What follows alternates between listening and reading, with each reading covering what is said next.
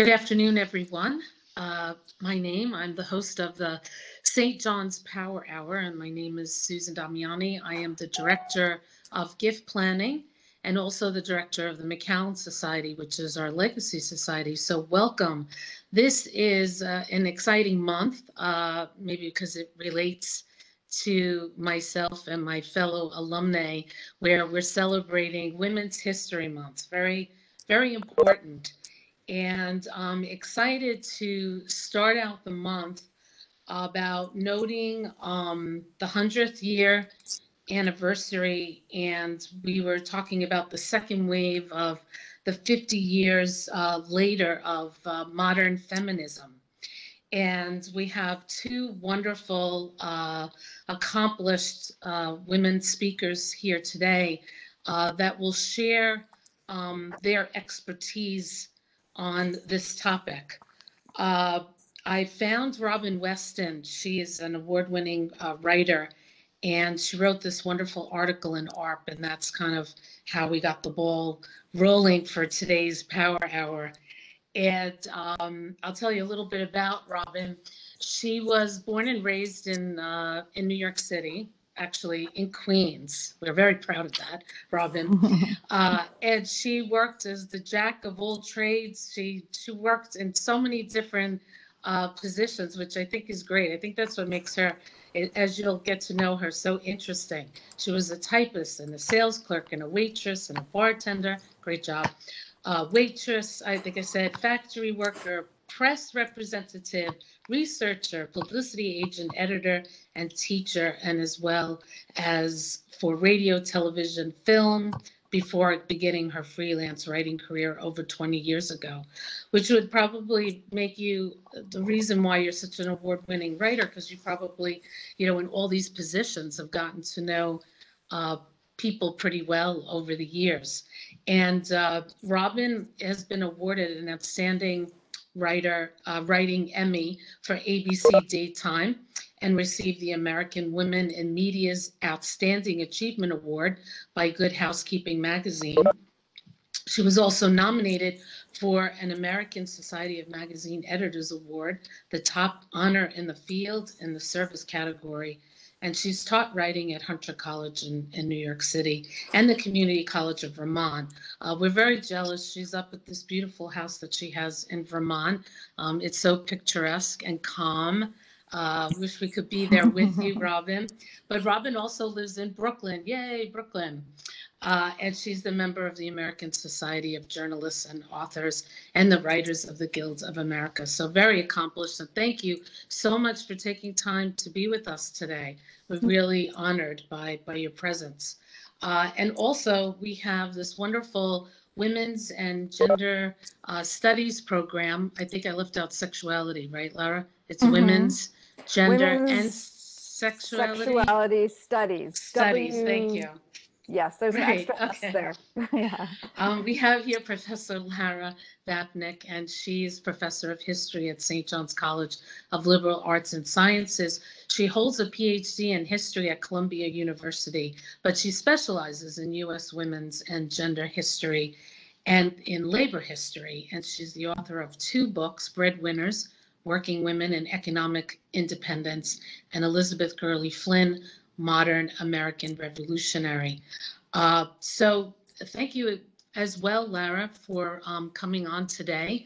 And I hope we can inspire our women in the midst of this wonderful celebration in the month of March, and also gain some knowledge, because I know for myself in reading the article from Robin and also doing some of my research, I have to say I still need more learning, being better educated on this topic as a woman. And so I hope this month we really do have a lot of great programming. So after today, I hope everybody who's listening will sign on for our other Tuesday Power Hours, because we really have some great women speakers. So without ado, I'm going to turn it over to Lara and Robin, and we'll begin our discussion. Thank you, ladies.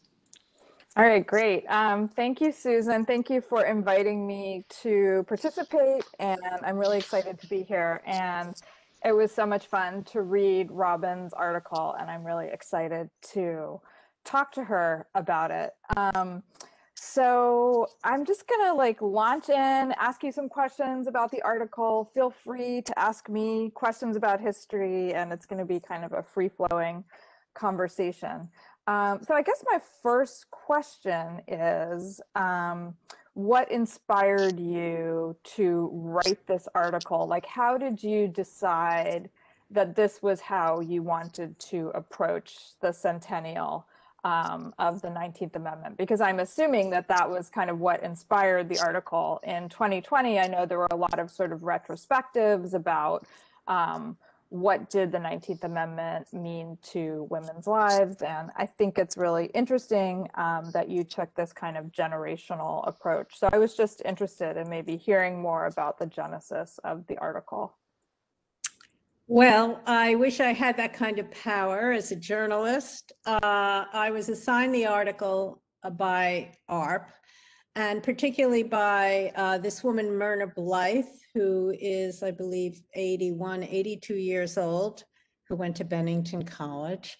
And she's quite illustrious, and she is the head of the media in AARP. And she's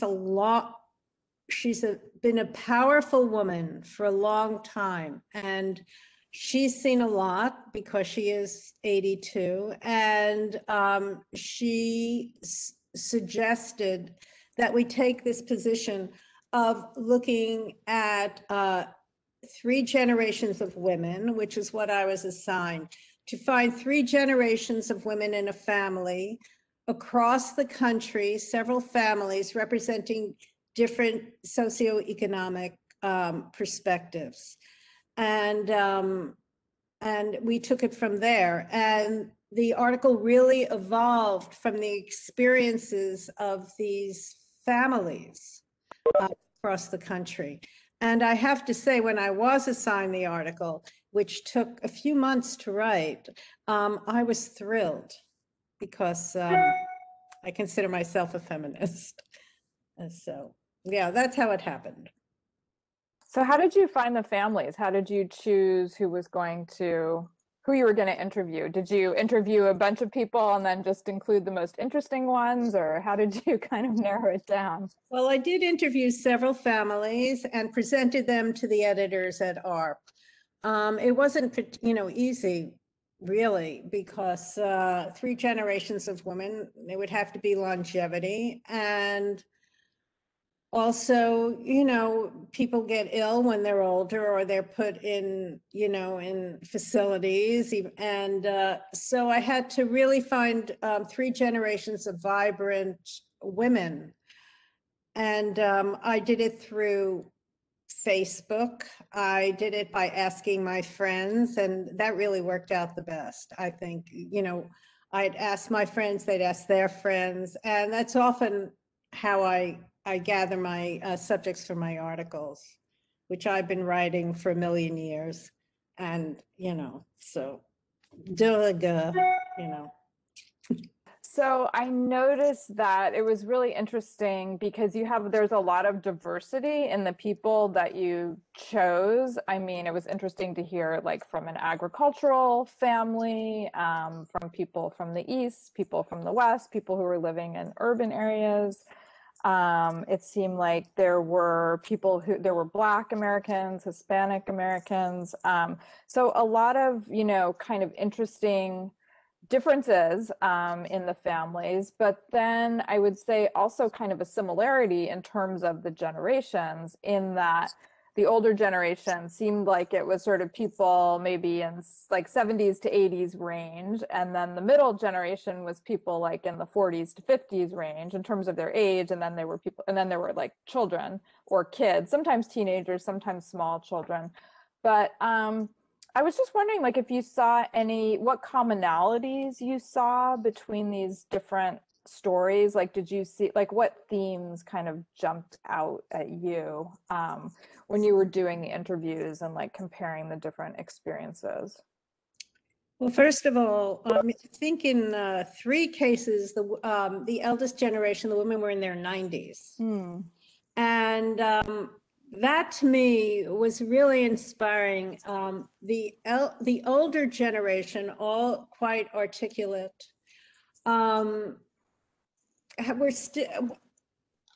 had accomplished a lot, whether they were family, whether it was as being the matriarch in the family, or women who had careers. Like one of these families, I actually got the middle generation. She was 70, and her mother's 91. Her mother's, the 70-year-old woman was actually my gynecologist in Brooklyn. And her mother is a sculptor who always wanted to be a doctor, and had this regret of not being a doctor. So I think in terms of your question of a thread that went through it, I think for the eldest generation, there seemed to be a thread of not being able to achieve what they had hoped to achieve. In one case, it was like being a doctor. In another case, this woman wasn't able to vote. She was Latinx, and she was 90-something years old, and she'd been a citizen for quite a while, and she always wanted to vote, but her husband wasn't ready to vote. And because of her culture, she couldn't vote. She had to wait for him, even though she worked on political campaigns.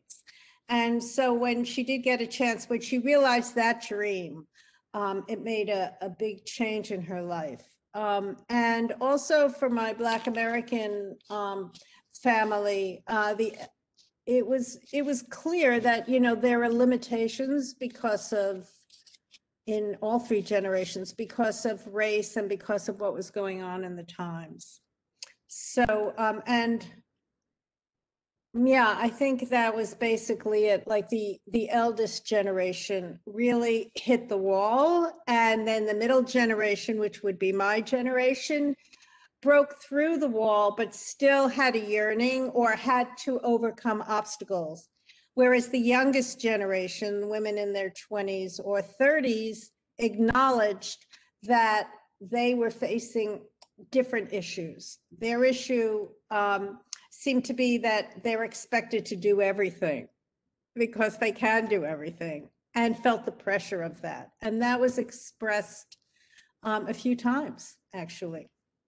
Yeah, that was something that was, you actually led right into my next question, which is, I think, with the oldest generation, it's like we can kind of see the way in which they encountered like certain roadblocks to their professional, ambitions, or their ability to become educated or follow the professions that they wanted. And then I think it was interesting, a lot of women in the middle generation seem to have some of those more professionally kind of oriented careers. But then I also was picking up this thread, and I saw it a little bit in the middle generation, but also in the youngest generation, of women sort of feeling like they could have it, in theory, they could have it all, but in reality, they couldn't really have it all. And it seemed like there was this real struggle that some people, not everyone, but that some of your participants were expressing. It seemed to me, and maybe I'm reading it wrong, but it was like really the struggle between kind of motherhood and career. Seemed like that was, one of the things that women were wrestling with. And I was just wondering if you could talk about that a little bit more. Obviously, all of these, interestingly, your 2 older generations, they're all mothers, right? Because they had to be in order to get the 3 generations. But I'm just interested, I guess, first in that kind of like maybe that tension sometimes between motherhood and career, and the ways that, maybe different women have experienced it or solved it or not solved it. Yeah, I mean, as I said, I think that was it, that they felt that they had to do it all, have a career and be this fantastic mother. Because I think now, I mean, when I was raising my child, it was important to be a good mother, but it wasn't this kind of insane focus on motherhood. Your every move is being watched, and, you have to really be the perfect mother. although we all wanted to be the perfect mother. And I think, though, the younger generation, the youngest generation, is experiencing this strive for perfectionism in all areas of their life. So, they have to be the perfect mother, and at the same time, they have to really pursue their career and, reach milestones in their careers. And I did hear that there was a lot of pressure on these women, whereas their mothers acknowledged that they were latchkey kids. I mean, they could just acknowledge it. I mean, that was the expression, latchkey kid. You leave your kid at home and they come and, they let themselves in and stick their hamburger in the oven and watch television. And that's, in fact, what the middle generation whose parents worked said they did. They just came home and watched. Right. And it's interesting to me because that's such a negative expression, right? Like latchkey kids sounds like there's no mother there, that, kids are kind of on their own. But I think it was interesting to hear people reflecting on it who had actually experienced it, and some of the kids who, were latchkey kids because like their mom was off, I think, working at the Smithsonian. Yeah, she was off at the Smithsonian. Right. They were like, it was great, Yeah, we had so much freedom. Yeah, I mean, I think, from what I understand, kids are very hyper scheduled now. And I think the middle generation, the feminists, people who became women in the 70s, had a more freewheeling childhood. And then the 60s hit, we were really ready for it because we had had some freedom as children as well, I think it sort of went into each other. But I do want to say that I was so impressed with the women that I interviewed, and so profoundly impressed with the oldest generation. I mean, those women were amazing, are amazing. And what also struck me was how each generation really respected their mothers, looked up to their mothers, and were very quick to share what they learned from their moms. So that was, for me, also revelatory. Yeah, I really appreciated that part of it. And I thought there were so many great quotes in the story, from the older women and sort of the wisdom that they brought to the table and shared with their daughters and granddaughters. That was really cool. I'm also interested, so what did you see examples of mothers kind of supporting their daughters? Obviously they inspired them, but also just like supporting them in a more like material way in terms of like helping them out. That I thought was also interesting too. Like, were there, in what ways, like, were the mothers kind of, in what circumstances were they actually like providing support to their daughters and grandchildren as well? Well, I think it was because of the pandemic. It's hard to say because in a few instances, the youngest generation was living with them. In one instance, all three generations were living together, and that was mainly because of the pandemic. So, but I did find that, in fact, they didn't necessarily support them monetarily, but they definitely supported whatever their daughter's dream was. Like, no one was saying, I want to be a musician, for example, but my mother wants me to be a doctor in that family. Or so I think women might feel secure enough in my generation to support their daughters in whatever they choose to do. Whereas in my generation, my mother really wanted me to be a secretary.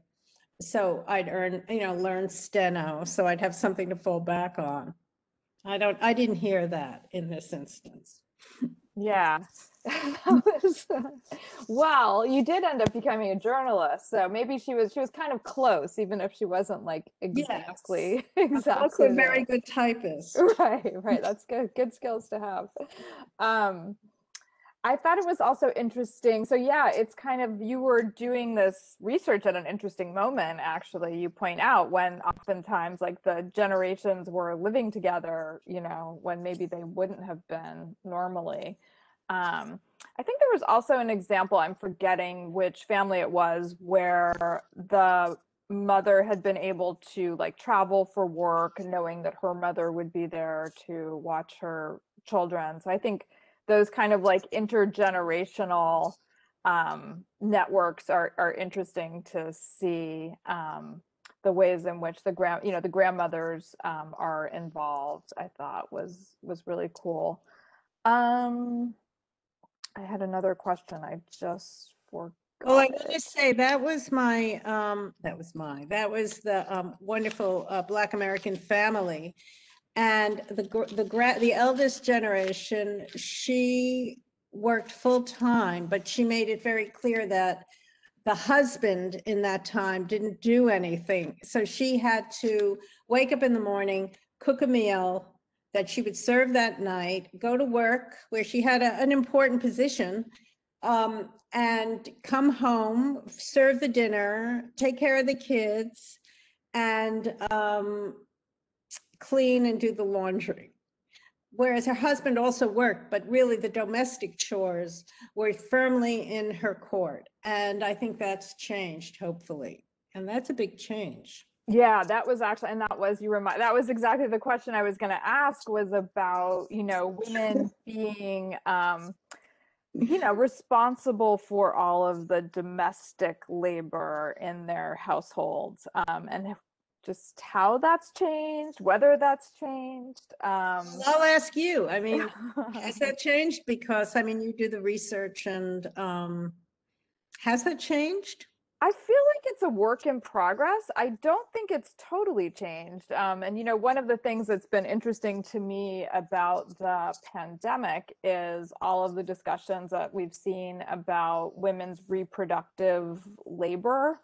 And reproductive labor meaning not just literally like the work of reproducing, which of course also falls to women in terms of women's bodies, but just the work of sustaining and reproducing the next generation, and the ways that, you know, that is still traditionally women's work. So I think there have been a lot of stories just about how difficult the pandemic has been for working mothers, because they're working, you know, often working from home, but still like this like greater burden of housework and childcare tends to fall And on them. right, making sure their kids are learning. Right, making sure, exactly, because it's not just taking care of them, it's also making sure that they're, you know, homeschooling. So it's been interesting to me, you know, just as a historian who, you know, works on these issues, to see this. I feel like this is a moment when a lot of types of women's labor are becoming visible, maybe that tend to be hidden, you know, at other times. And so I was also thinking about that example of the woman who went to work all day and then, you know, came, you know, cooked the meal in the morning, came home, did the laundry and like all of that. And like, you know, did she think of that as work, or was that just, you know, what she had to do? I think it was just what she had to do. Right. Whereas what was interesting, her daughter, who was an executive on Wall Street, she then, when her daughter needed help, stepped up and would take care of her daughter's children. So her daughter didn't have to experience that overburden, I think. Yeah. So I think that's really interesting. And I think, I mean, there's been a lot of scholarship on the ways in which professional women's achievements, sort of like since the 70s, often depends on being able to hire domestic help. And often those women who get hired for domestic positions, you know, are themselves mothers, they're migrants, people who are working in places like the United States and, you know, sending money back home. So there's these kind of care chains that develop. So it's interesting, you know, a mother might take over that work, or a father or husband, but oftentimes, you know, domestic workers are called, you know, are hired to help fill in the gaps. And that's something I think that's been, like I said, I focus on women's history and labor history, and that's an area in which there's been a lot of interesting new research.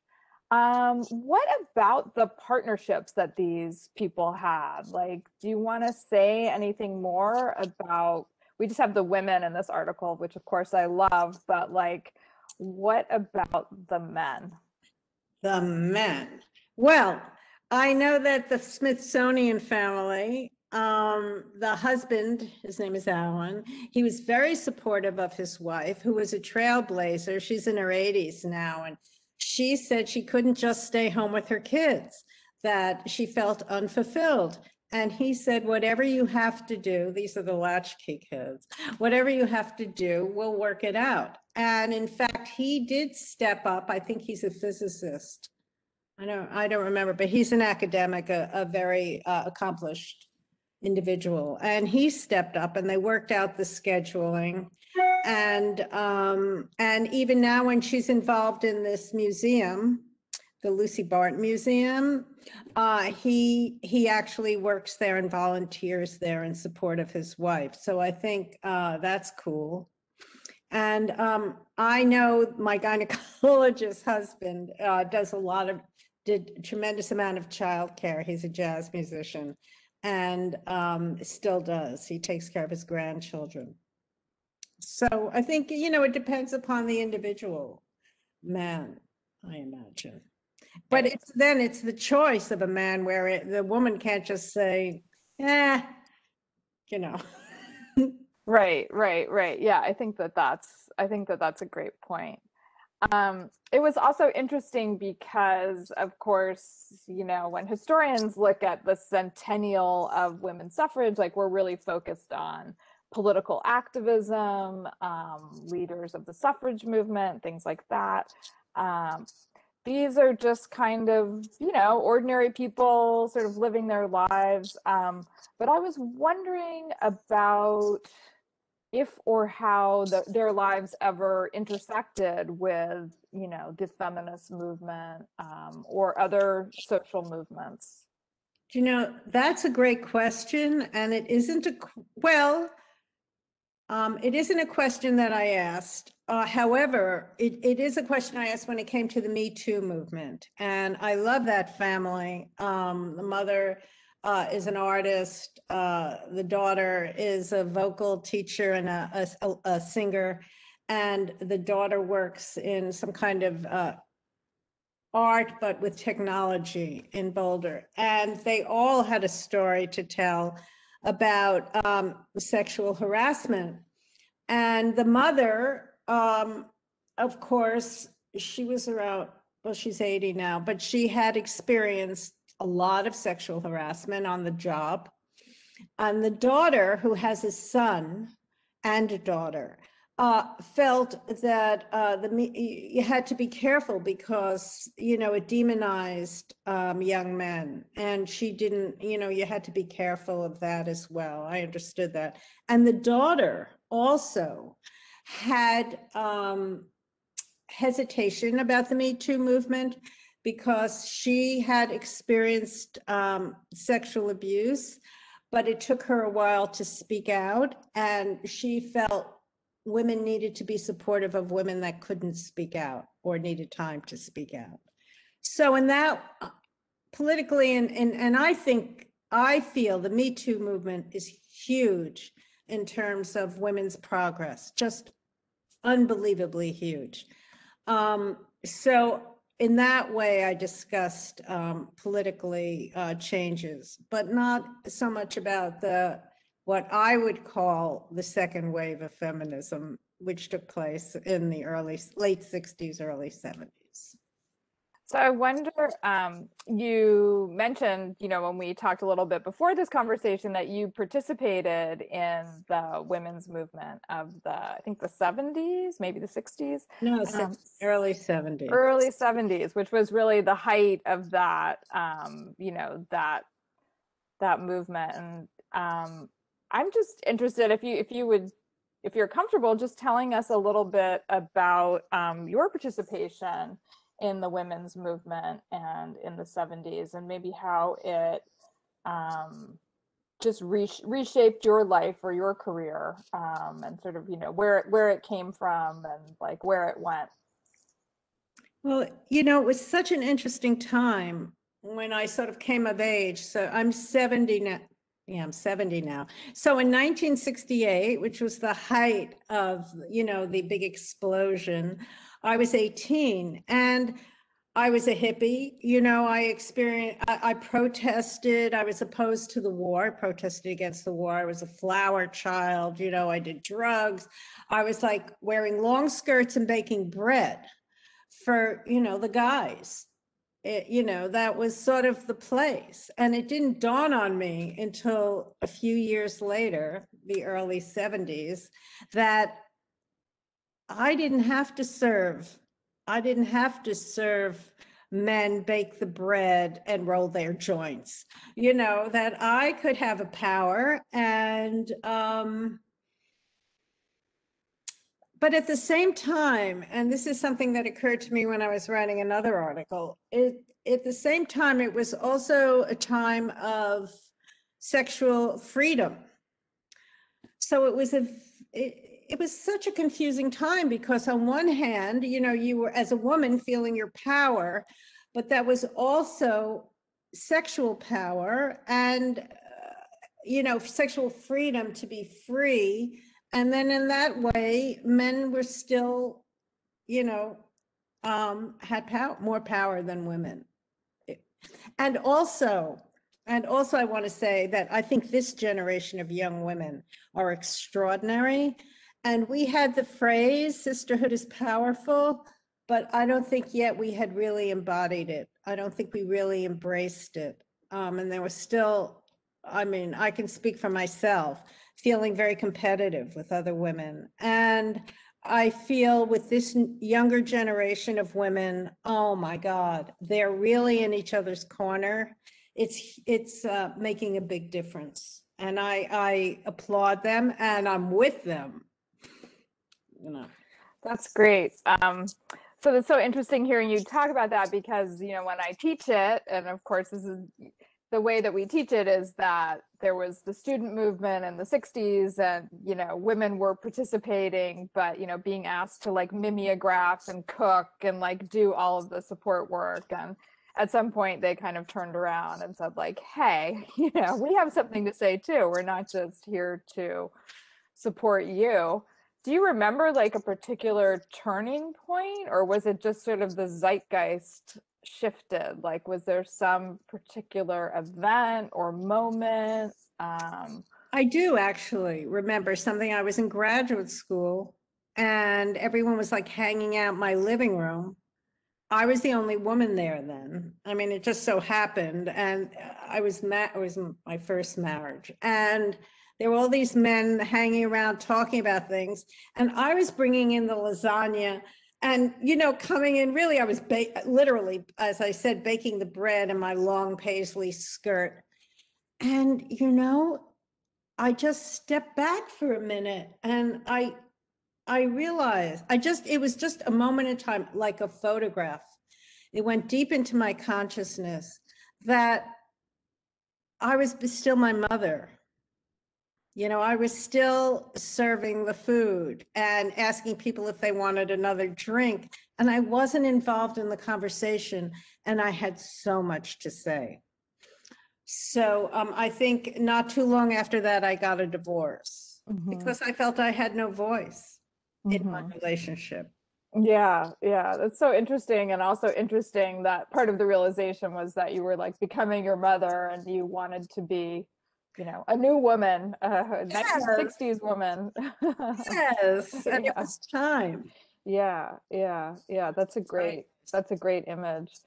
I think what you say about the changes in sexuality are also so interesting. And one of the things that's interesting to me when I teach women's history is one of the things that we look at even as far back as the 19th century, like one of the first things that women organized for or organized against, I guess we could say, was the sexual double standard, was the idea that, there were these high standards of purity for women and men could go out and do whatever they want. And you see women kind of organizing to critique that, like as early as the 1820s or the 1830s or the Really? 1840s. So it really goes way back. And it's interesting, whenever I teach that material, my students will be like, oh, wow, this goes all the way back to the 19th century. But they will also say, you know, this is still going on today. Obviously, it's not as bad as it was in the 19th century or the 20th century, but it's not like completely, it's not completely gone. Well, we can just look at health as an example of that, and that women, I mean, they have, for older men, they have erectile dysfunction drugs. For women, nada. And women are still basically in charge of birth control, even though it would be easy for men, right? So they don't, so I think in that, it's, of course, it still continues, I have to say. Yeah, no, that's a really interesting point.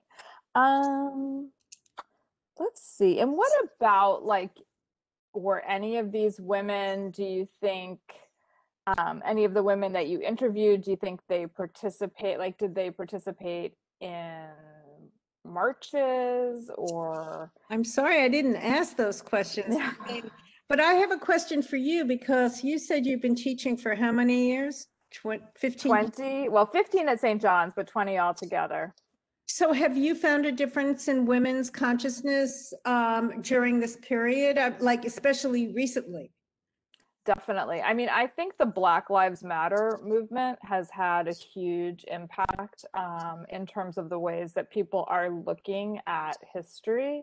And that's been really interesting to see. So there was a really interesting confluence, I think, in 2020 between the memorialization of the women, of the 100th anniversary of the passage of the 19th Amendment, which granted women the right to vote.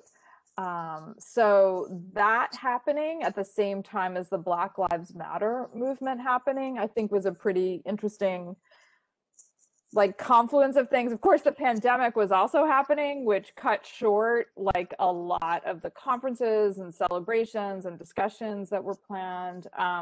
But one of the things I think that has been really interesting is to see the ways in which the story, the sort of the standard story of the women's movement has been critiqued by scholars of African American history, and just to think about how diversifying the story kind of changes it.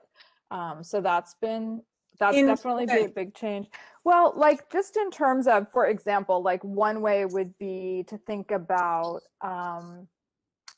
people just kind of expanding out from sort of, I would say the traditional narrative was sort of an idea of waves, like that there was a first wave of activism around the Seneca Falls Convention in 1848 that went from there up until the passage of women's suffrage of the 19th Amendment in 1920. So that's sort of like the first wave.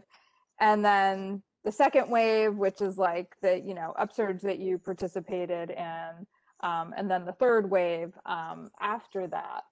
But what people have pointed out is that by prioritizing sort of that particular history of the suffrage movement, we're leaving out a lot of women of color. So, for example, when the 19th Amendment was passed in 1920, I mean, it said that voting rights could not be denied on the basis of sex.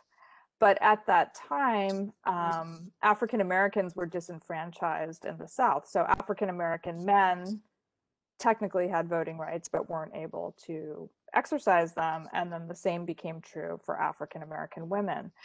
So for African American women to actually, like, effectively win the right to vote took the civil rights movement of the 1960s. So I think a lot of it has just been kind of thinking about how the women's movement interacts with other social movements, and to think about how also these categories of difference interact with each other. Do you know what I mean? Yeah. So thinking about, you know, we can't generalize. I think maybe when women's history started, say like in the 1980s, I think sometimes there were sort of generalizations about women that were really based on middle class white women.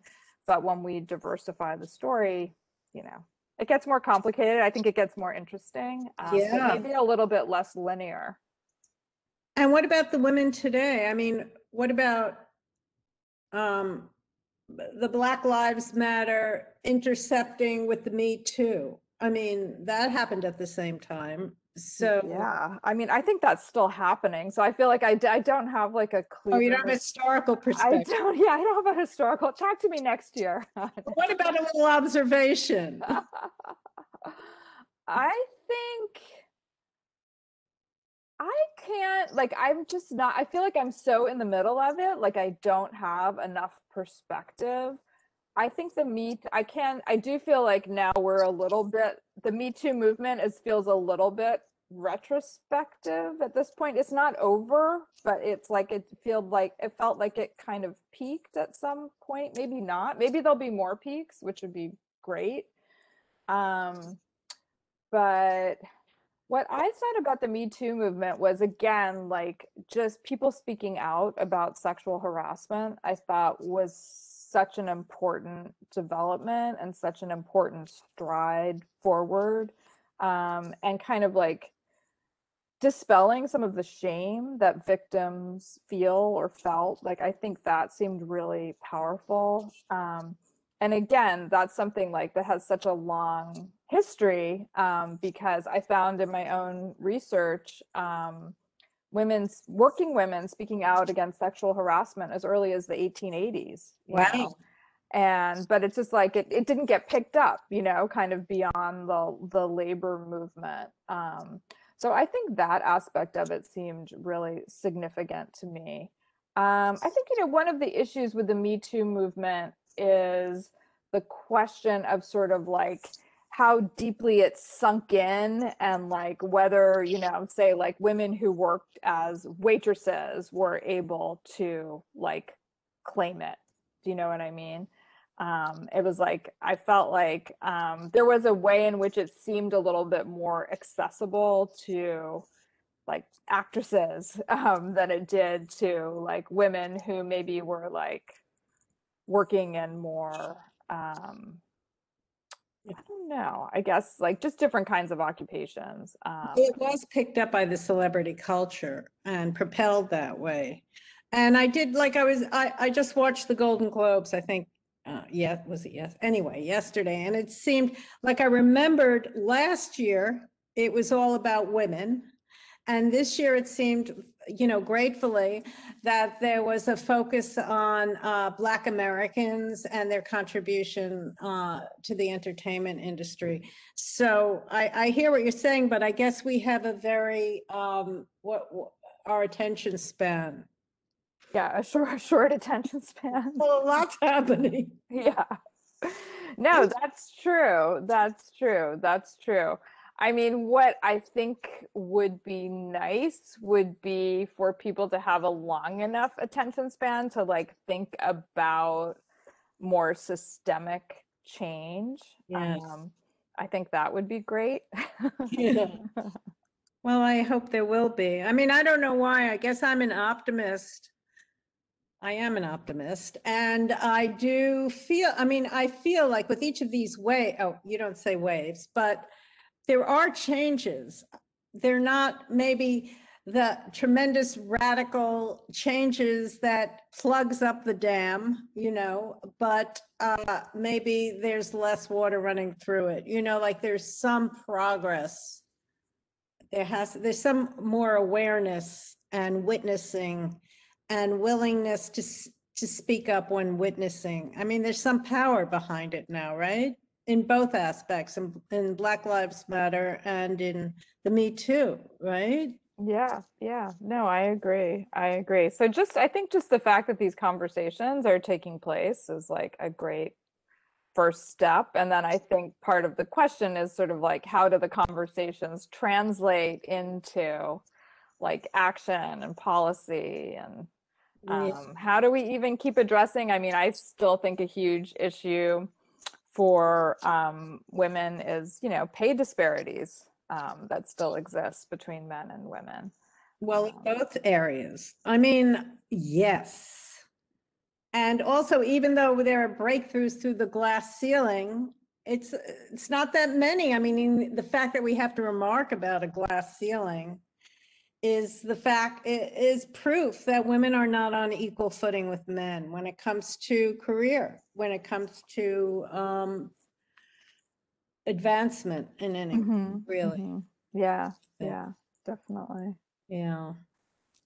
So does anyone have any questions? Yeah, I was just going to say we should open it up and see if anybody else has questions or comments who's here with us today. Well, maybe Susan will pop in. Yeah. I'm popping on. I'm trying to go on here. Here we go. Oh, I was trying to go. Hello. Thank you, ladies. That was really interesting. I feel like you were reading my mind because I was writing down questions and I checked them off because you covered almost all of them. But I do have one question for both of you.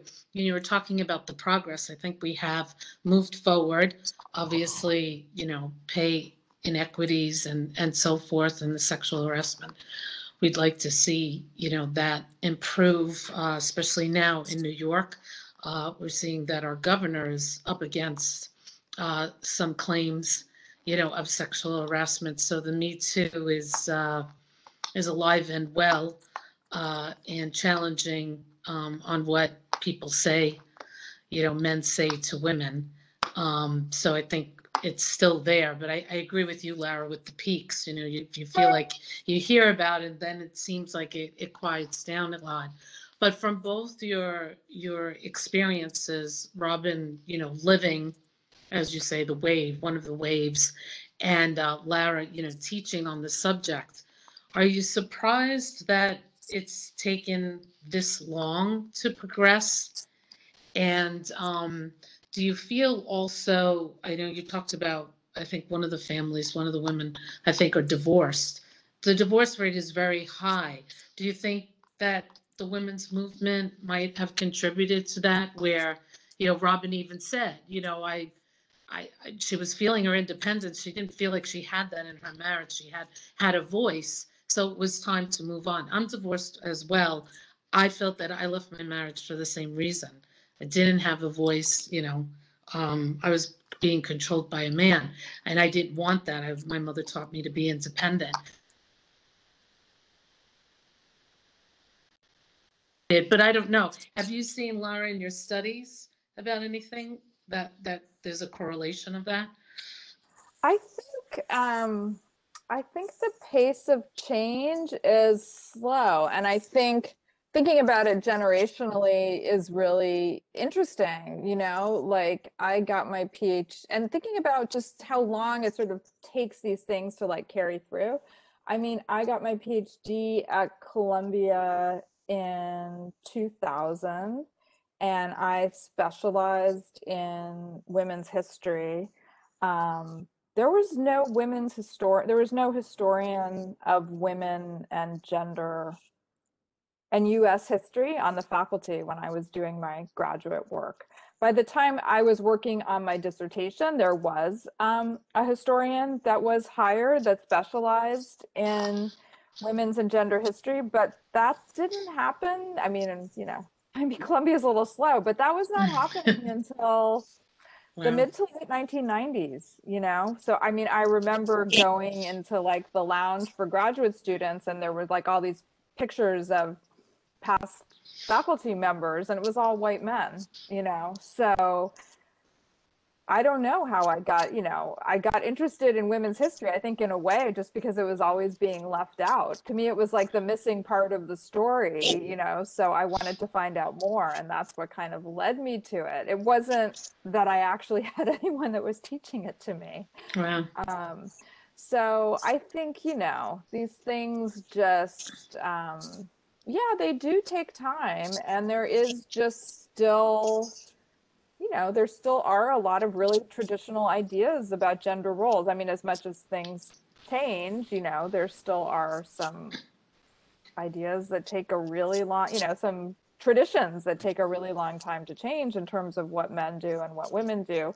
But I think, to me, one of the really big unaddressed issues is motherhood. And why is it the case that for women feel that women have to make this choice between, career and parenthood, and they're always juggling, and like men don't, for the most part, don't seem to feel those pressures the same way. So Yeah, I agree. I think that's a really big unresolved issue. I think as long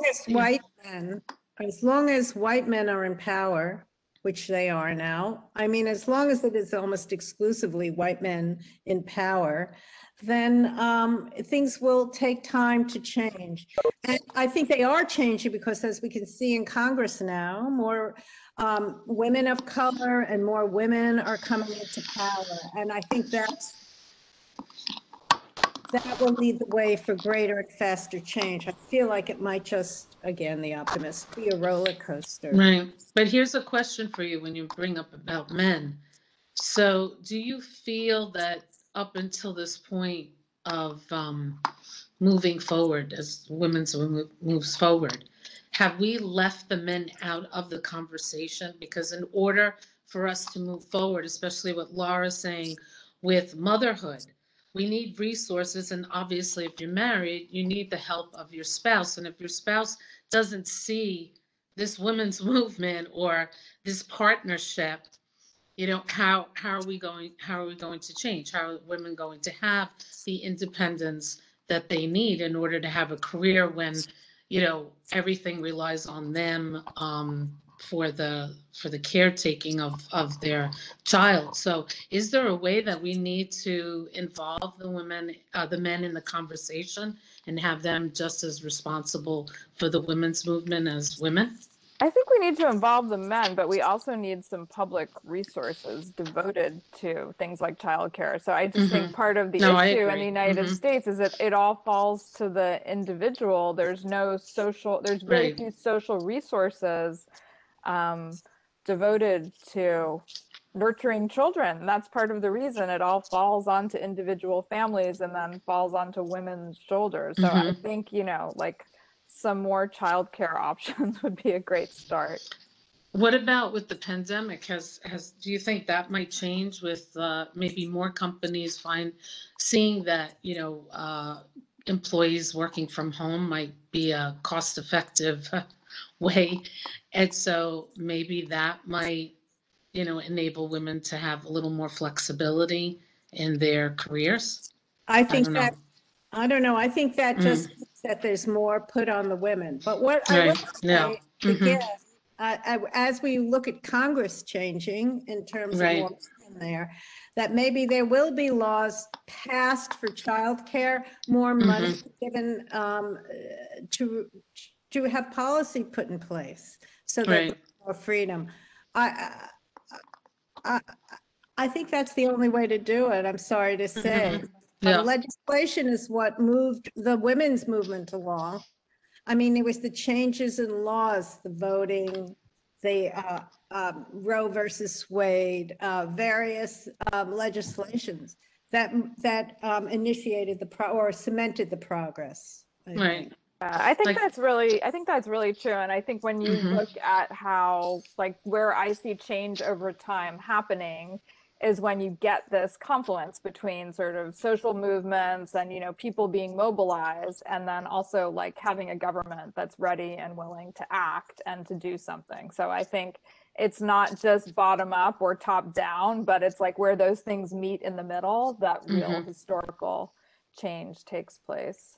And like you said, Robin, with the Congress, with more women in Congress, because in terms of progressing, I still, every time I have to go for a mammography, I'm always like, this is still the same machine for how many years?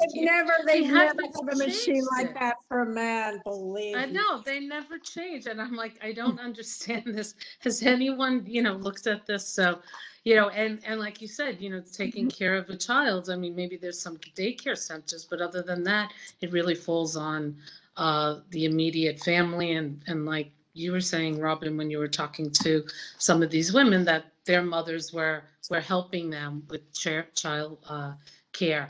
So none of that nothing creative has really come out for a really long time. So let's hope, and I agree, Robin, when you're saying the younger generation of women today, I really do admire them. And I think they will definitely, if you want to talk about waves, bring another wave on. We need it. We need it. I am so in the corner of this younger generation. I am in their corner, and anyway, I can step back and support them. Exactly. I agree Well, that with you. I like to hear. agree with you. That's like Yeah. the best thing about teaching right now is just getting to interact with women, young women and men like of college age, because they're really changing the world. And so it's really exciting to, I learn a lot from them, you know, and just Well, the I way hope they this see month things. with celebration of women that we can bring together our alumni and our students, female students together for that support, because I know back in the day I felt that there was competition between women. I agree with Robin was saying. But I think now I don't see it like we used to, and that's important. That's the only way you move forward, if you're all together, you know, helping each other. So let's see if we have, I think we may have some comments. I know someone just said, wow, I went to college earlier than Lara and we had a women's history major. But I went to a women's college. Yeah, I went to Barnard, and there definitely was a women's history major. But then when I went across the street to Columbia, things changed on the other side of Broadway. And also thanks for the conversation they just wrote. Let me just see, Sue, I don't know if your audio is off. I know you can see the chats better than Let me me. see. Do we have anyone that's left a question in the chat? I did not see any questions come through. Okay.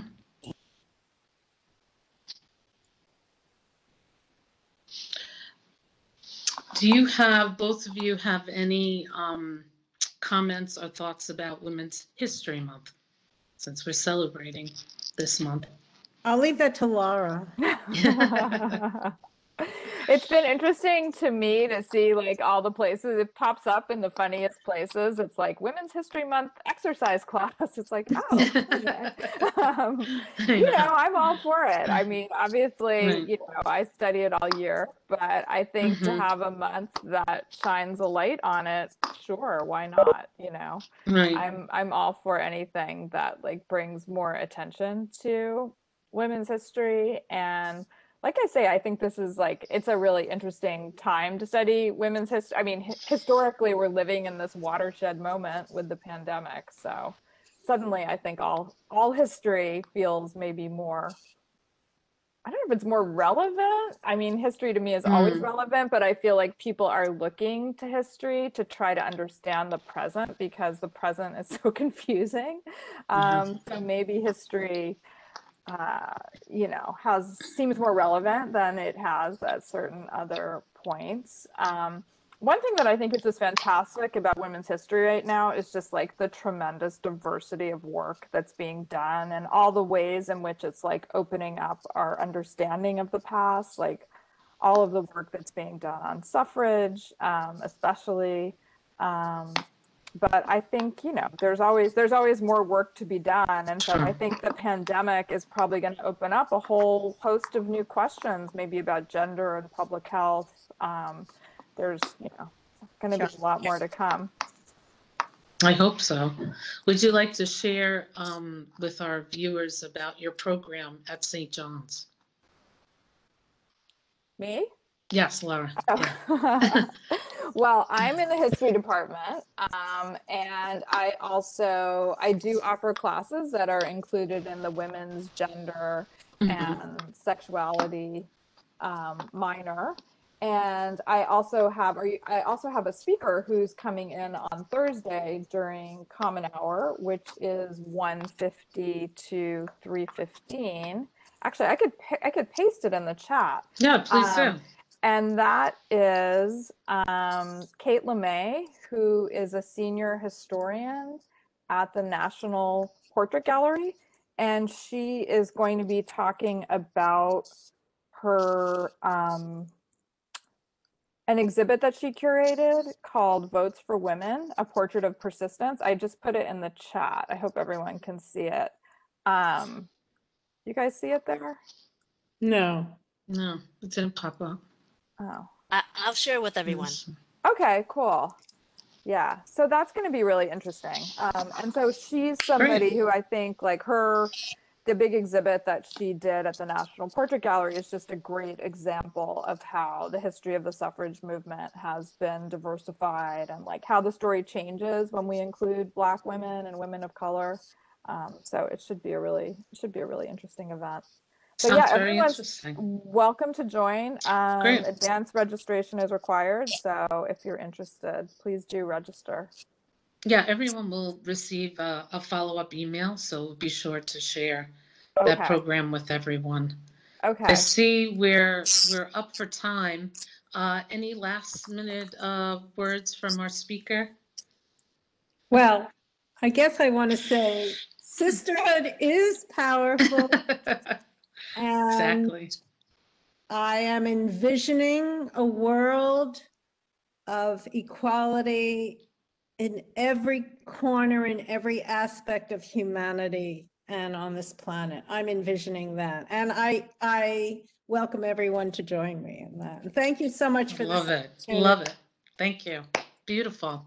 Well said. Lara, we have you on mute. You have to unmute. Yeah, that's There you go. a great image to Yeah. end with. Thank you, Robin. Totally. Totally. Well, thank you. And thank you for sharing your article with us. It was very interesting. I loved reading about all the different generations, and it was inspiring and uplifting to hear their stories. And Lara, thank you. And thank you for all the great work that you do at St. John's, empowering our future women. And let's, like you said, continue that positivity, and let's hope, like Robin said, envision the equality for all. That would be super. Well, thank you again. Thanks for everyone for joining us. We really appreciate it. And please check out our other power hours coming up every Tuesday, especially for Women's History Month. We have a great program for you. Thank you, everyone. Have a great day. Thanks. Thanks. Bye, everybody. Thank you. Bye. Bye.